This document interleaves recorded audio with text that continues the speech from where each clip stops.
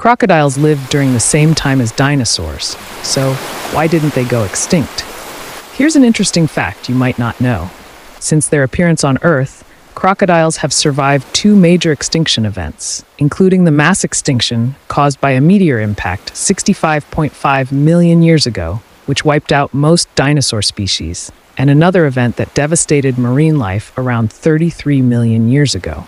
Crocodiles are the last surviving members of the Archosauria group, which includes dinosaurs still living today.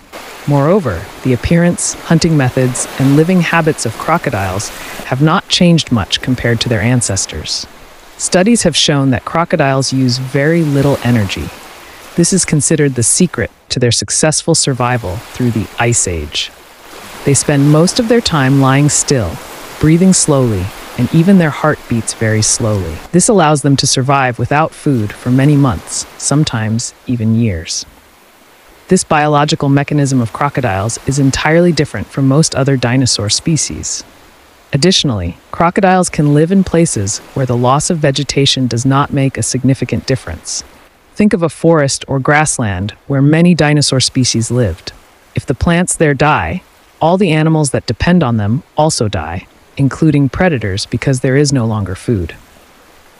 However, crocodiles survived mainly because they lived in places like rivers, lakes, and coastlines, areas that do not require much vegetation.